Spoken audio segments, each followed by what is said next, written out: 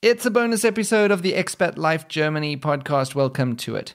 Last week's guest was Anna Noakes-Schulze, who is a serial expat and TEDx talker. And if you haven't listened to the episode yet, you really, really should. She described our chat best when she shared the episode on her social media channels. And I quote Anna here, "In this post-TEDx interview, Sean gets me to spill about the strange and wonderful experience of living abroad, shifting identity, culture shocks aplenty, fitting in, trying to, or not, kids versus career, special needs, social speeds, and the role of Visigoths in the caring professions." Now, I had to edit out parts of my discussion with Anna for the episode last week, but I felt that it would be a shame for those bits to go to waste, since Anna has so much insight and wisdom. So I decided to put some of the cut content into a bonus episode, and here we are. Now, before I start, just a reminder that this show is switching to a Monday rhythm from next week. So the next episode will be in your feeds on Monday.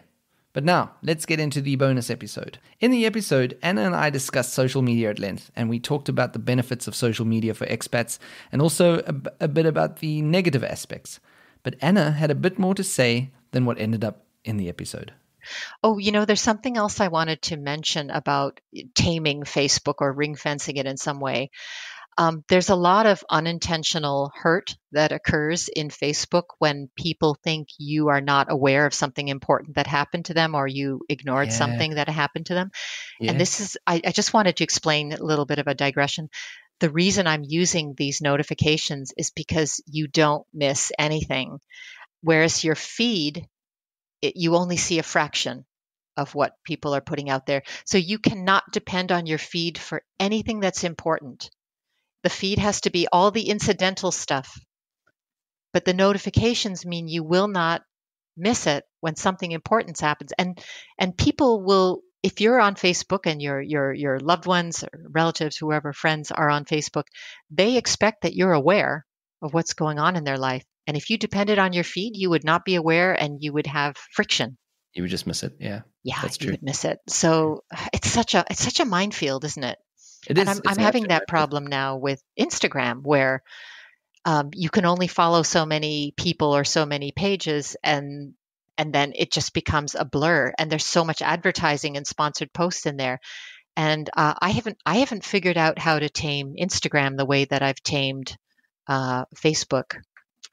And I don't know what the answer is. That do you just accept that everything's hit and miss, like a Twitter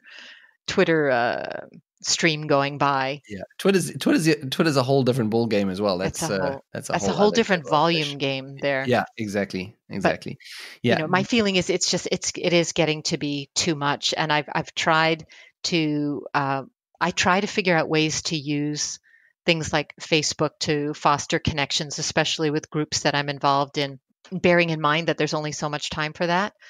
But right now, to be honest, I'm getting a lot more satisfaction out of LinkedIn because LinkedIn is all about ideas and your professional life. And it's actually really, really satisfying finding common ground over ideas. And LinkedIn is where that's really happening. I agree. It's a whole different kind of social media, but it's actually and I worry about it because I sometimes see certain posts and I see the advertising creeping in there as well. So I just wonder how long it's going to last. That's right. I hope that they can, keep sort of hold on to the good thing that they've got going. But for now, it's an amazing tool. And I think part of the advantage of LinkedIn is that most people post infrequently. So you don't have this barrage of flood stuff that you have to get through. You can feel like you're on top of what's happening with LinkedIn a lot easier. Yeah. But you won't find your auntie there or some of your other relatives. No, you won't. But it's a different kind of connection, and all of these different kinds are important. And I think that what you said about sort of mentorship and ideas and inspiration, it's far more inspiring than the other social media platforms because, like you said, because of the ideas and the concepts that have been put forward there.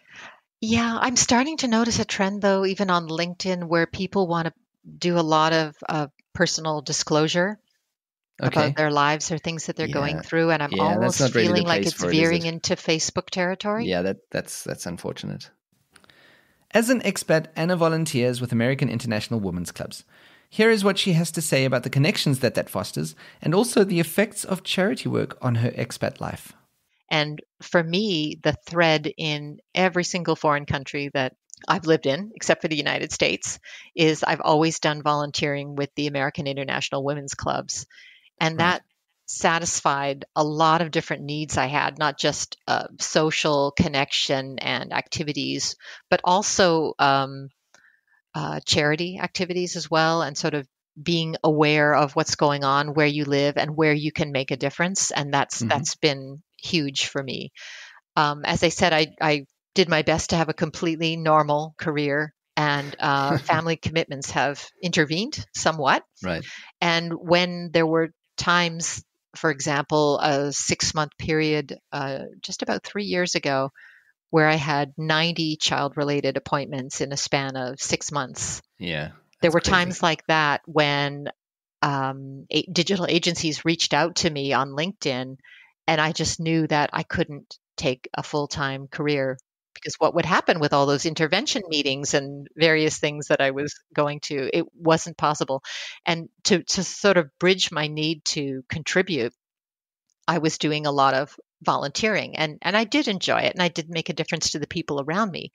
But what I find is you have to be really, really careful with volunteer organizations, because they are so notorious for burning people out. They generally need all the help that they can get. Yeah. So And when they have hands on board, they kind of just use them as much as possible. yeah, exactly. Yeah. And Yeah. so what I've noticed is that anytime you start feeling resentful or underappreciated in a volunteer situation, it means you're doing too much or you're doing the wrong thing, and it's time for a change. And I actually came across something. I was reading a book called Awaken the Giant Within by Tony Robbins. Very smart man, very long, boring book, highly repetitive, but he's a very smart man. And one of the things that he talks about is that the kind of outcomes you get in your life are a function of the quality of question you ask yourself. So the question that I was always asking myself was, how can I serve others? And it's not a bad question at all. It's a pretty good one, actually, if you want to make a difference. But one day I realized that a far better question would be, how can I serve others in a way that maximizes the benefit to them and to myself? Yeah. And that's Yeah. the new question. And that's when I realized that I couldn't just do volunteering, because often I was spending my time doing things that others could do just as well as I could, if not better, and that it wasn't necessarily making a huge difference, that I was just giving away time that I didn't even really have. And that's when I became much more engaged in recharging my professional life, and sort of rebuilding my knowledge base and reaching out and making connections, not just socially, but professionally too, and getting more involved in my professional life to the extent that I can, now that things have sort of settled down with my boys and they're getting older and Yeah. they seem to be doing well. And so now I've got some exciting things coming up. For example, I'm going to be a judge at the International Customer Experience Awards in Amsterdam Ooh. later this year, and I am massively excited about that, and I can't wait. And I'm so much happier now that I've put time and energy into that. And so it's, you can't help other people if you're not looking after yourself. And I had years of chronic back pain as well that had to be attended to. So I really felt like I had it coming from all sides.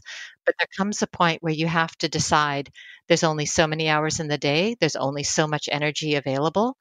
What am I going to spend it on? And then really, really think about that and spend it the best way you can, in the way that's the most fulfilling, so that you don't look back later and have any regrets. So you have to take care of yourself, no matter how many other people you're taking care of or what they need, because it's true what the flight attendants say. You have to put your own oxygen mask on first.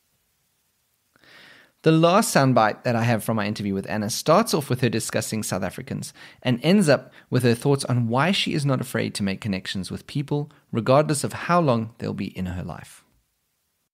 So You don't know this, I'm quite sure, but I worked with quite a few South Africans in the digital agency scene in London early in my marriage.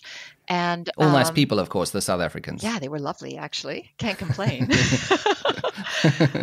But I really got a sense from them of the flow northward and then southward. Almost all of them who were in London at, 10 years ago are back in South Africa now. And some have moved on to, Los Angeles, for example, or other places. But just the South African community alone gave me a real clear picture of this flow, maybe because of a career, maybe because of love, maybe because of a sense of adventure, but just people moving through the world, sometimes coming back or sometimes moving on to another place. And it's a very fluid situation. Yeah, and it's also something I find of expats in general. You got to be careful who you make friends with around you, because quite often those people disappear. And as you say, the danger with expats is they're either disappearing onto the next country that they're seeking an adventure in, or they're going back home for whatever reason.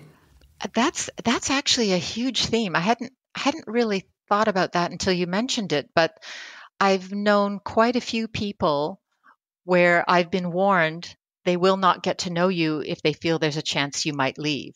So, for example, I know a few women in my area who are long-term expats married to Germans. And those ones are a special group because they all have reasonable assurance that the others are going to stick around. But if you're here on a temporary assignment, or even if you're here for a permanent position, but it could change later, there are people who are really, really cautious about that. And I've actually gone completely in the opposite direction, where I don't care how long we have, because every person that I've known on this little journey has influenced me in some way, and I feel enriched me. And obviously it hurts terribly when you move and you don't stay in touch with somebody who was important for you, or they don't stay in touch with you. But for me, the experience of knowing that person is not to be missed. And so I put myself out there, and I don't mind if it's only temporary, because I guess I've sort of come to feel that, well, almost everything is temporary to some extent or another. And so I don't close myself off to people who are, relatively short-term assignments. But, not everybody feels that way. Other people are more concerned with protecting themselves. I hope you enjoyed this bonus episode. Visit Anna's website, sunflowerux.com, to get in touch with her. If you have any questions for Anna, you can ask her directly on the Expat Life Germany Facebook group. You can check out other episodes on expatlifegermany.de. Follow me on Instagram, expatlifegermany, and on Twitter, expatlifede. Until next week, auf Wiederhören.